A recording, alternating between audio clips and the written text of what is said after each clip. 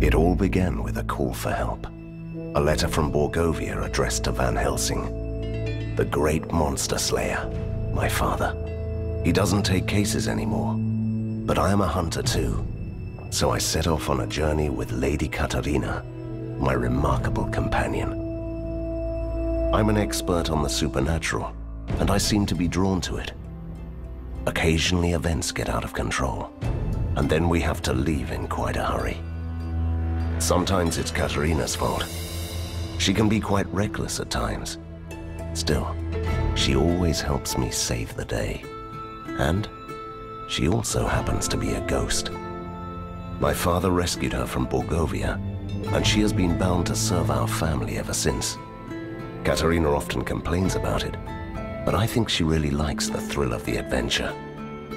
She is a charming soul, but she also has a darker side. Good. It comes in helpful when I'm in danger.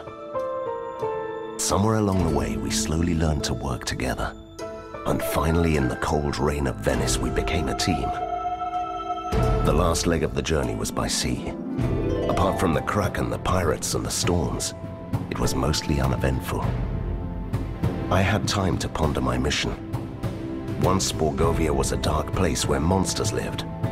Long ago, my father defeated the immortal kings, created a peace treaty, and entrusted the land to some enlightened individuals. What could have happened there? What could be even more frightening than the reign of monsters? The closer we drew to Borgovia, the more confusing the rumors became. The land behind the Thunderhead Mountains was wrapped in mystery.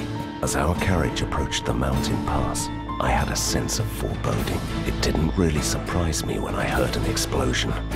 The adventure has just begun.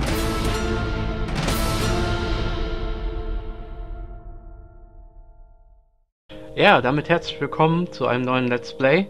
Diesmal im Koop, und zwar spielen wir die Incredible Adventures of Van Helsing. Und ich glaube, mein Gast heutzutage oder heute will auch gerne was sagen. Ja, danke schön. Ja, eigentlich will ich nur sagen, hi, hier ist Alice. Ich freue mich, dass wir heute was zusammen machen. Und bin gespannt, wie das jetzt hier wird im Koop-Modus. Ja. Schauen wir uns das mal an. Bin ich auch mal gespannt. Ja, das Spiel hat ja schon angefangen. Also ich werde wahrscheinlich den Anfang reinschneiden müssen. Also das, damit man ein bisschen von der Story mitkriegt. Ansonsten, ja, würde ich sagen, gehen wir einfach mal los. Genau, leg mal los. Kann man hier da ist geteilter Loot, oder? Ich glaube, probieren wir mal aus. Konntest du was aufheben? Ich habe 10 Gold aufgenommen, ja. Okay, aber keine Tränke sozusagen. Okay, dann ist es geteilter Loot. Da muss man sich ein bisschen absprechen dann. Ja, okay. Ah, da hinten sind ja noch ein paar Leute. Jo.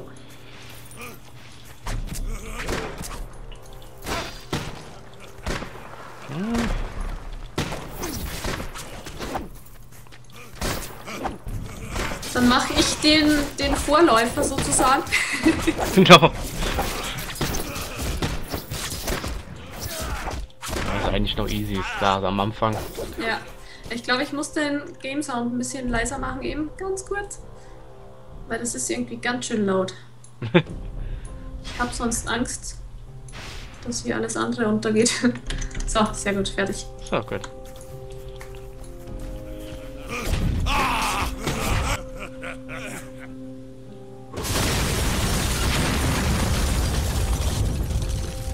Oh my, that was stupid. I'm impressed, actually. They do have a sense of theatrics. We could still fly over the chasm. Really? Oh, right. Sometimes I forget how human you are. We should follow the normal pathway there. Schwarzer Gürtel. Hast du es auf Englisch oder auf Deutsch? Ich hab's auf Englisch. Ich auch. Ich finde das total cool, allein diesen Dialekt, den die da haben. Richtig cool. Eine Schatzkiste, oder Männer? Heilkrank. Heb du mal alles auf, was du aufheben kannst, dann schaue ich, ob da noch was liegen bleibt. Und? Also wir haben nicht geteilten Loot. Ich kann jetzt nämlich auch aufsammeln. Ah, Das heißt, man kann problemlos aufsammeln, ohne dass man sich Gedanken machen muss. Ja gut, dann Sehr war ich gut. wahrscheinlich eben zu langsam, nehme ich mal an, dass er wieder verschwunden ist. Ja, hier kommen wir nicht mehr drüber, Nee, denke ich kommen wir mal. nicht mehr drüber. Okay, probieren wir mal.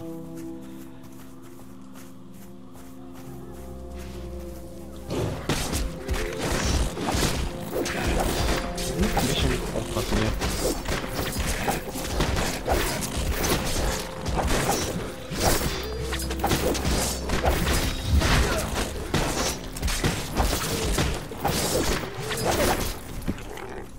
Ui. Lederstiefel. Ich muss mich da erst wieder umgewöhnen mit dem Heiltrank und so, weil ich bin jetzt irgendwie Diablo gewohnt. Und hier ist nichts mehr mit 1, 2, 3 drücken. Nee, die Lederstiefel sind schlechter als meine. Was mal? Oh, ein Gürtel. Klar, warum nicht? Heilbank. Nehmen wir alles. So. Noch mehr Wölfe.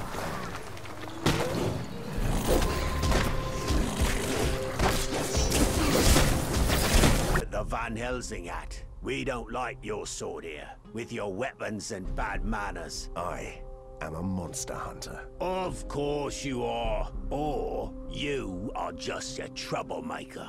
Oh, you don't have to worry about my servant.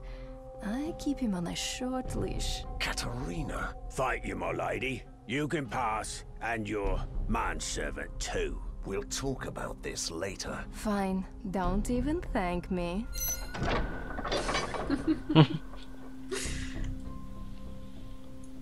Das muss Liebe sein. Ja. Warum kann ich nicht rein? Ach, jetzt.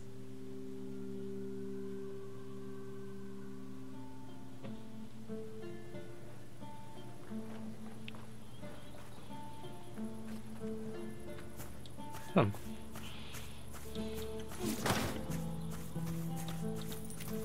Die erste Stadt. Mit echten lebendigen Leuten sogar drin. Ja. Oh, da haben wir da. Ups, da ist mir ein Huhn ins Schwert gelaufen.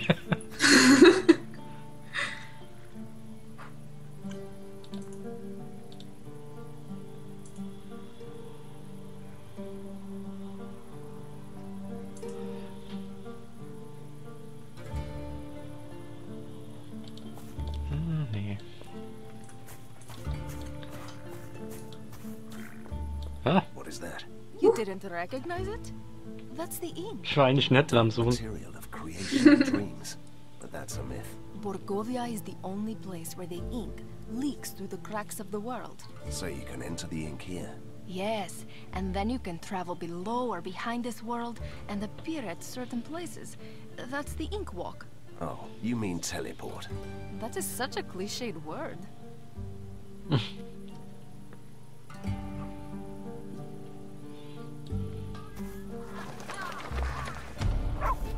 Kann ich das nicht anziehen? Hm. Mal gucken.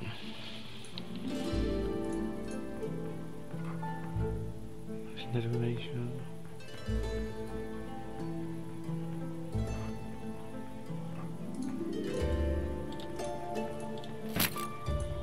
Na? So. Ich verkaufe auch noch kurz, dann bin ich fertig.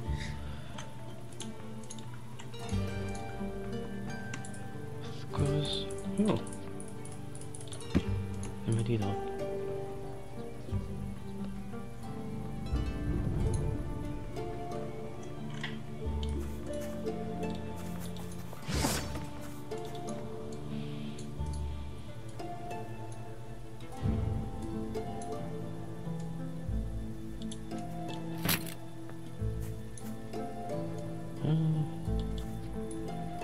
I can't use that. Brauche ich noch jemand? Ach, der Gürtel. Genau. Magisches Amulett.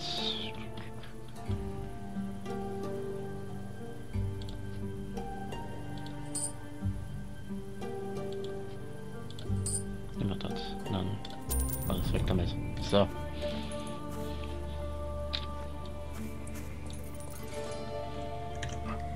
Okay, weiter.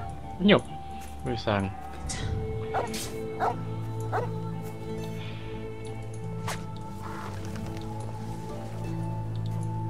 Hier ist ein Fragezeichen. Welcome, stranger. My lady. And a good day to you.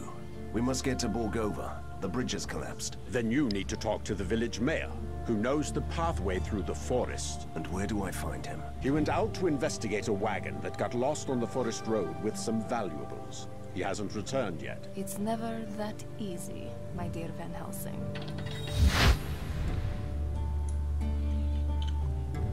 Hm.